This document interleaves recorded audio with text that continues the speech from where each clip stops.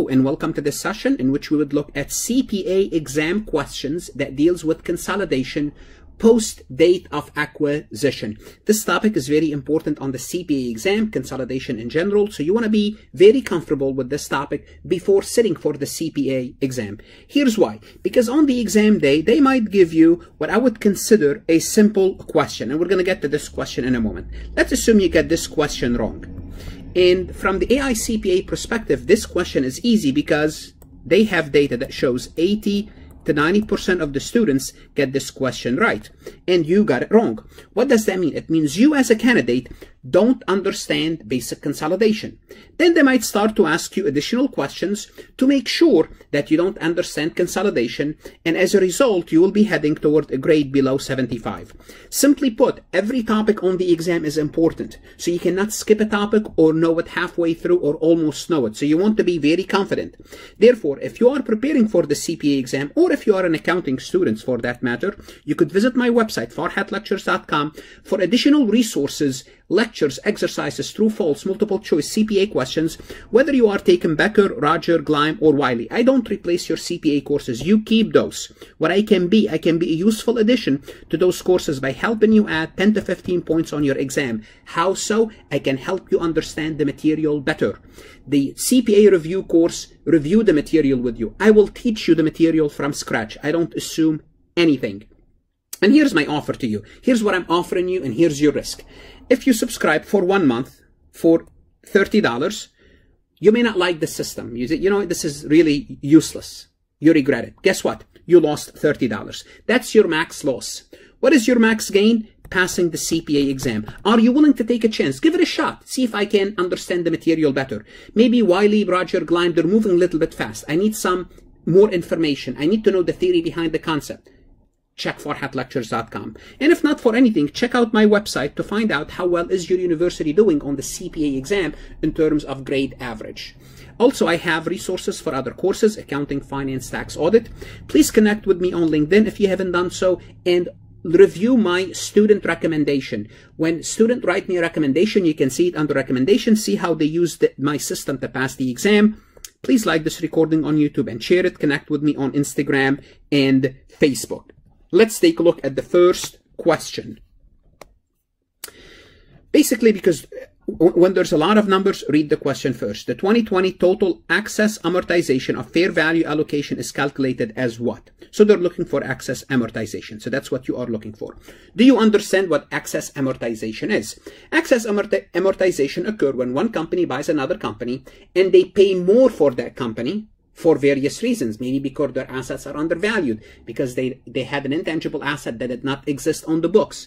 As a result, what's going to happen once we buy this company, we're going to have what we call excess amortization. That's the basic idea, but let's go ahead and review the question to see how it works. So on January 1st, Becker paid $1,160,000 to acquire Roger. Roger maintained separate incorporation. Becker used the equity method to account for the investment. The following information is available for Roger's asset, liabilities, and stockholders' equity. So we have the book value and we have the fair value. Okay. So now we're going to compare each. Now I'm going to go through this problem the long method. Then at the end I will show you what you should do on the exam day. But I'm going to go through it through the long method. Current assets, $130,000, fair value $130, land is $75, book value, fair value is $193. Usually, for example, land, just kind of so you understand the idea why. Usually land, it will be reported on the books for less than its fair value, because usually land goes up. Usually, it's not always true. And what happened when you buy a land, it's always reported at historical cost. Therefore, when you come up with fair value, usually it will be valued at more. Therefore, notice it has more value. Building, 20 years, same thing with building. Usually building increase in value. The fair value is $276. Equipment, the 10-year equipment, $540,000, the value is $518. Usually equipment, it will go down in value. Think about it. If you have a piece of equipment and you are using this piece of equipment, as you use it, it actually loses fair market value. In contrast to a building and land, they usually maintain their value or they increase in value. So this is what we have. Then we have current liabilities equal to each other, long-term liabilities equal to each other. Now in the real world, liabilities could differ. Not in the real world. Also on the exam, they could differ. But here, They're not deferred common stock, additional paid-in capital, and retained earning. So what are we looking for? Well, we're also giving that net income is $134,000, dividend is $51,000. Really, I don't need any of this. All what I'm being asked is the excess amortization. So I have to zoom in real quick if I understand my problem. If I understand what I'm being asked, real quick, you just zoom into what you need to know. Okay, let's start. You're looking for the accounts that differ. Why? Because somehow you paid more because of these accounts differ. We have 3 accounts that differ. Let's look at them. We have land, we have building, and we have equipment. Those are the accounts that are going to result in excess amortization. Since you identify the big idea, you always take land out. Because land, okay, I understand we're going to pay more for the land. Now the land is $193, but land is not depreciable. Land is not amortized. Land, we don't expense land. Therefore, really, we don't account for land. Again, why? Because land, we don't, although it's higher. Let's think about it. We bought the land from them separately. We paid $193. We don't do anything with this land. We keep it at $193. However, when we bought the building and the equipment, and these are the accounts that deal with this question, building and equipment. Notice what happened. For the building, there is an excess of $26,000. In other words, if we purchased the building from them, if we purchased the building separately, think about it. If we purchased the building separately, we would have paid $276,000, which is $26,000 more than what they have it on the books. Okay. If we purchased the equipment from them, we would have paid $518,000. We would pay the fair value, and on their books is $540,000. Therefore, we would have paid $12,000 less. So what does that mean? Why am I breaking this into a separate asset? Because if you think about this problem as a separate asset, it's easier for you to understand the big picture. Because you're buying the building and you're paying more for the building, $26,000 more, what's going to happen is now you are going to increase your depreciation.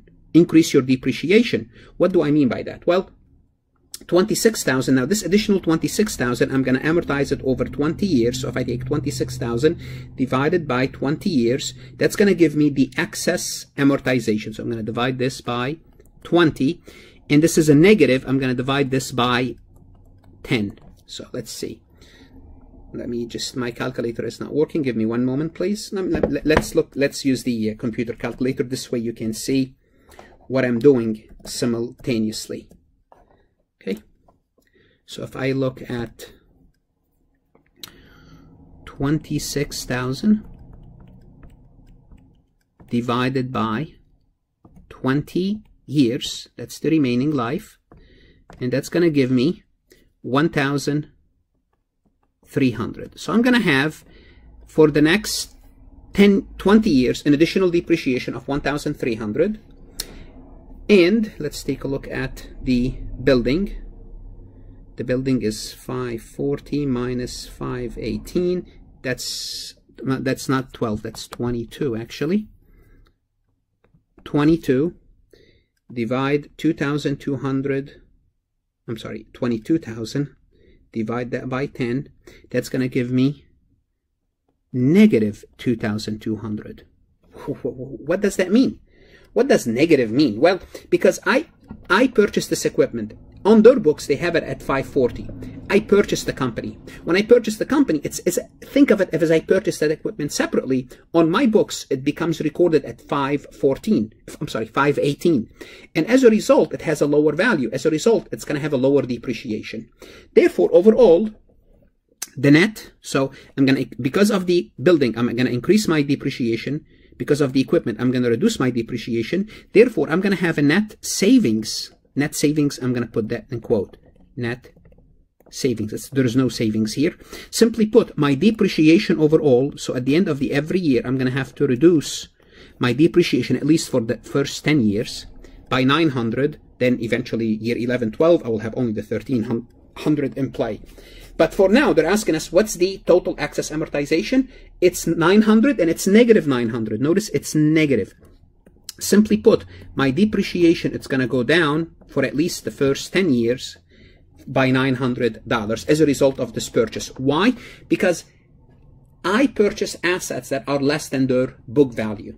Okay, less than their book value means when I depreciate them, I'm going to have less depreciation than the original company. But when I consolidate everything. So when I consolidate this asset at 540, but I will make the adjustment when I book the depreciation to reduce it. Okay, so this is the idea. So simply put, on the exam, if you are being asked, those are the two accounts that deal with excess amortization, and you will perform this computation real quick. Okay, I went through all of this to explain the big idea. To simply put, you're going to have a reduction or a savings in depreciation for the next 10 years. Why do I say the next 10 years? Because the equipment, after 10 years, it will go away. The effect of the equipment will go away. And year 11 through year 20, the building will stay there, and I will start to increase every year to my depreciation 1,300. Okay, this is beyond the scope of this question, but it's good to know. Let's take a look at this question, which is related to the prior question. Same information, except what's the balance in Becker's investment in the subsidiary account at the end of 2021? Simply put, what is the balance of the investment? That's basically what we are asking for. What's the balance of the investment in Becker's account? So what's Roger's balance? Well, when we purchased the company initially, we paid $1,160,000. We paid $1,160,000. Oh, sorry. So this is investment and Roger, and we paid $1,160,000. Excellent. Then Roger earned $134,000 of income. That's going to increase our income by $134,000 because we consolidate. Roger paid dividend of $51,000. We're going to reduce the dividend by $51,000. Okay. So let's take a look at this and see what we are at this point. We have $1,160,000 plus $134,000 minus $51,000. And the answer here is $1,243,000. And one of the answers is $1,243,000. And I hope you're saying, Professor Farhad, hold on, don't keep going. Yes, I'm going to keep going, of course. Now, if this is all what we are giving, but notice this information here. Remember what we did in the prior problem? In the prior problem, we noticed that we had excess amortization. Actually, it was negative excess amortization. Remember in the prior problem, we said every year what we have to do, we have to reduce, this is what Roger reported in net income. That's fine. That's what Roger reported in net income. That's fine. But really, when we consolidate, we have to reduce depreciation, and the reason I say depreciation because both of these accounts are depreciable. We have to reduce depreciation by how much? By $900. So if we reduce our depreciation by $900, our net income will go up by $900. Therefore, we're going to have to add $900. Okay, now the balance, now we have the right balance. It's $1,243,900, and the answer is D. So notice answer C is there to confuse you. Of course, it's there. Now, let me put it this way. It's not likely that you will get a multiple choice on the exam like this. Not likely as a multiple choice. But you might get this in the form of a simulation. But a multiple, because it takes there's quite a bit of computation. Simply put, we have, we already computed this 900 already. But if you have to do this 900 here separately, then add income, deduct dividend, it may take a little bit of time. It's not likely. I'm not saying it doesn't happen. Not likely. The CPA exam questions are presented more like something like this. I mean, they do come with numbers, but they are cleaner, not like what we looked earlier. So this will be like maybe one of the first question you'll be asked about consolidation. Which one of the following account would not appear in the consolidated at the first fiscal period of the combination? So when you combine the two companies, which account would not appear? So if you don't know this question, I would say you're not ready to take your exam yet. What does that mean? Go to farhadlectures.com and start with your advanced accounting course lectures, right? Of course. So, which account will not appear when you combine the two financial statements? Would goodwill appear? Sure. If you did consolidation, goodwill might arise and it might appear on the financial statements. Of course it will. Equipment, of course. If you either have equipment or they have equipment. And if there is equipment, it will appear on the financial statements. Investment in subsidiary. Would that appear? No. Here's why.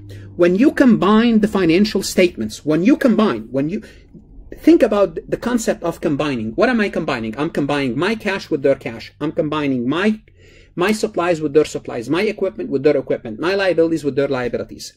And for all these assets and liabilities that I'm combining, I pay the price. I made an investment, okay, to buy those assets. Now, once I combine those assets, I cannot keep the assets and the liabilities, the new assets and liabilities, and keep the investment account. Then I'm accounting for the same thing twice. Therefore, when I combine, I take out the investment in subsidiary. So when I combine, the investment in subsidiary account is eliminated. Therefore, this account will not appear. With common stock appear, sure, the common stock will appear. And to be more specific, only the common stock of the, so just want to make sure, of the parent company. The common stock of the subsidiary will be gone as well, because I purchased their common stock when I purchased my investment, okay?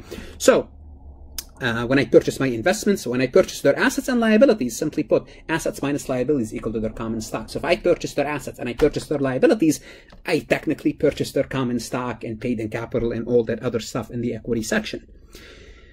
This is another question. Or you might see a question like this. Now this question, if you look at it, oh my God, too many years, too many numbers. Let's read it and see how easy this question is. On the consolidated financial statement. And you will, like a question like this, you might see it on the exam. And let me tell you something. If you see a lot of numbers in the question, it means the question is easy. They're trying to test your basic knowledge. They're trying to test your basic knowledge. On the consolidated financial statement, what amount should be shown for the consolidated dividend? That's what they're saying. So you're consolidating two companies. What amount should be shown in the consolidated dividend?